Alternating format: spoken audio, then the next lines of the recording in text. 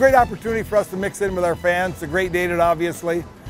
A lot of our fans, a lot of people that support our program get to get out.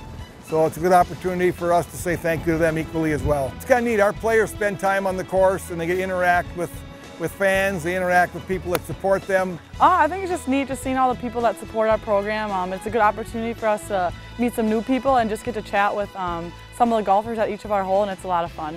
What's special about Green Bay is the fact that the community supports so well and helps our kids grow equally in that same fashion. So it's fun for the kids to be on the course. We can't thank the people enough to support our program, obviously, because without their help, none of the things that we do would be possible. So just a big thank you to everybody.